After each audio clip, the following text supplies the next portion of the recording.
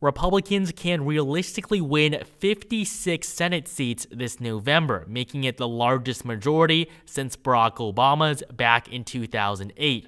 And in this video, I'm going to show you exactly what seats the GOP will need to win to achieve this historic victory. I'm going to begin by showing you guys the states that Republicans currently hold seats in. There aren't very many, and that is why they are so favored this year.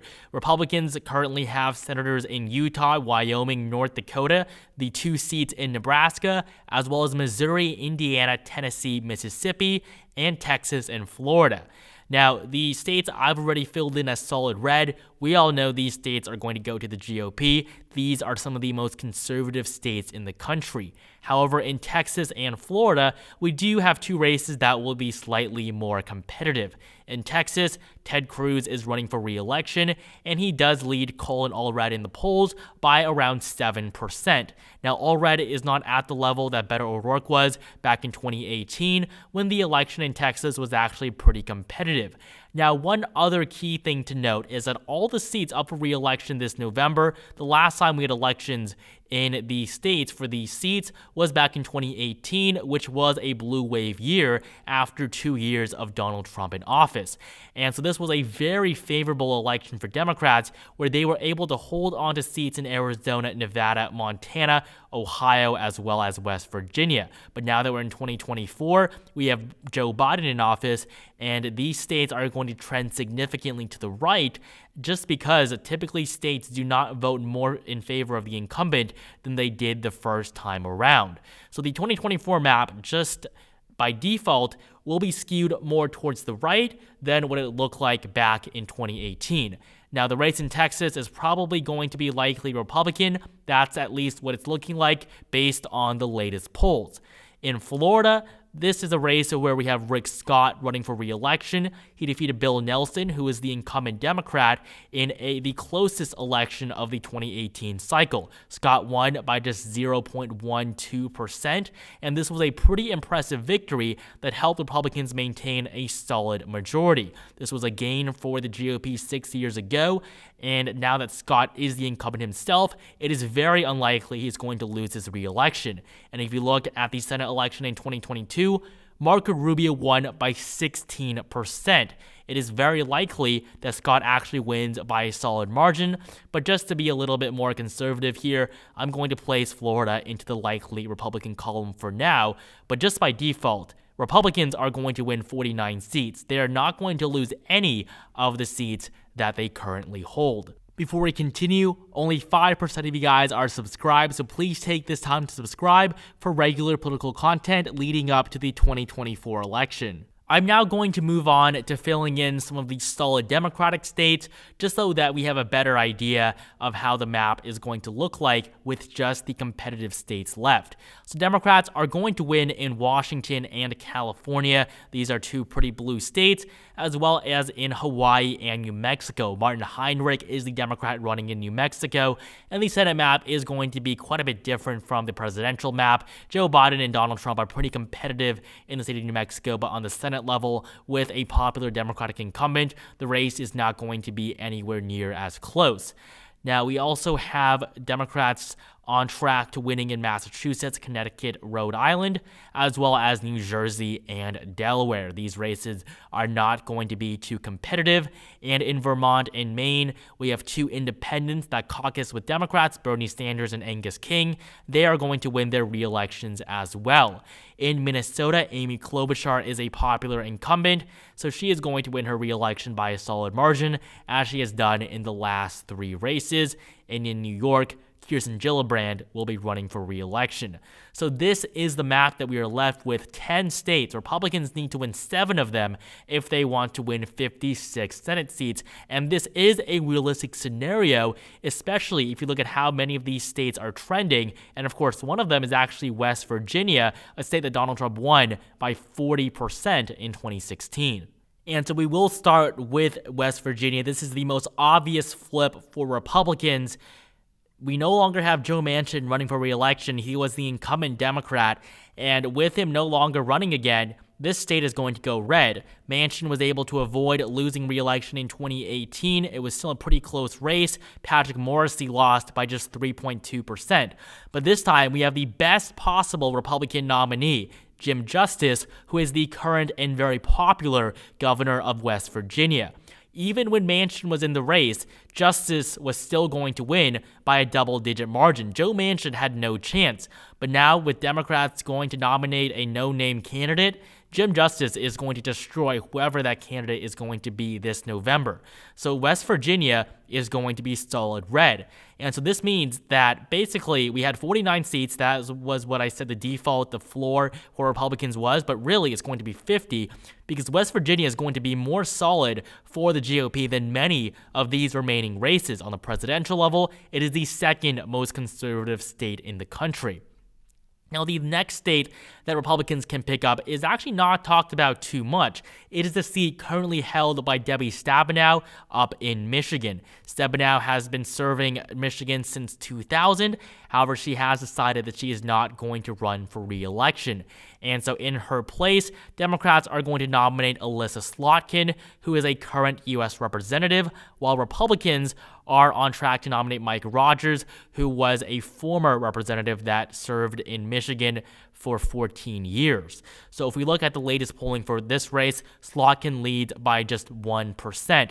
The latest poll shows a tie in this election, and in Michigan, we had a surprisingly close Senate election back in 2020, where Gary Peters, who was the incumbent, only won by 1.7%, even though he was expected to win by nearly 7 points. So these Senate elections in Michigan can definitely get competitive, and now the Democrats don't even have an incumbent, Republicans could realistically flip this seat and win it by a lean margin. Another race in which Democrats don't have an incumbent in, which makes them more vulnerable, is Arizona. Kyrsten Sinema, who won election as a Democrat in 2018, since converted to being an independent, and then she lost so much support that she basically had no viable path to re-election and dropped out. So we now do have a two-way race between Ruben Gallego and Kari Lake. Now, it's very early on, and I do not believe that Kari Lake is the best nominee for Republicans.